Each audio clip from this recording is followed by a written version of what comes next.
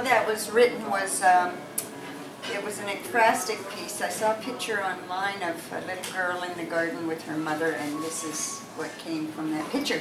Possibly bring the mic up a little bit. Yeah, it's called, I prefer to hold it actually. Alrighty. Mother and Me. Read me a story, let me dream with the breeze, alone in the garden, just Mother and me. Her beautiful dress and perfume so soft, hair filled with ribbons and swirling aloft. We sat in the sun with a warm summer breeze and lingered the day away, just Mother and me.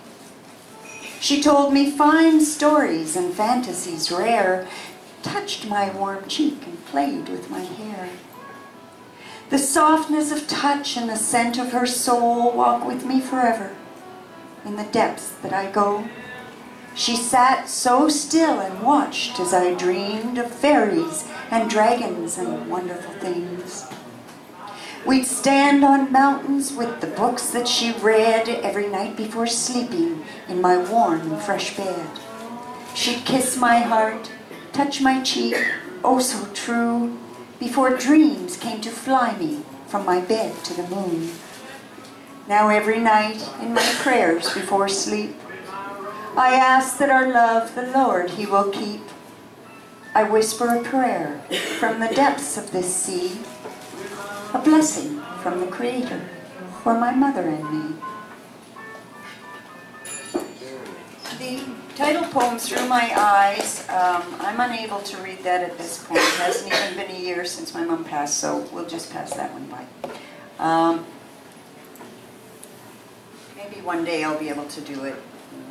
Remain semi-dry-eyed. This one is called The Call of the Wolf. I can hear the call of my wild, free inner spirit. With wolf howls with the rising of the moon, he hears my heart in tune to the waxing and waning of cosmic sky. Soul does not die, but touches sky with the inner knowing that all is unfolding. Divine plan has the upper hand. Sands of time pass through the hourglass as we wander the barren lands of our fathers.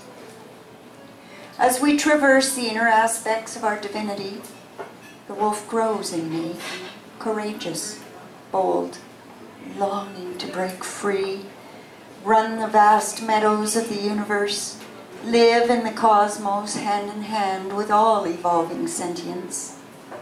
He is keeper of the internal flame, giver of wild abandon. The deeper we look within our soul, the larger buried wolf becomes. Companion to the free, he's guardian of the light within me. Wolf howls, searching for the divine feminine within us all. Can you hear the call of the wild? Sit, just listen. Wolf will lead you. Trust the sure-footed steps of nature and allow yourself to become lost in the wild and free inner abandon of your soul. Who can resist the call of this gallant and noble spirit we call the wolf?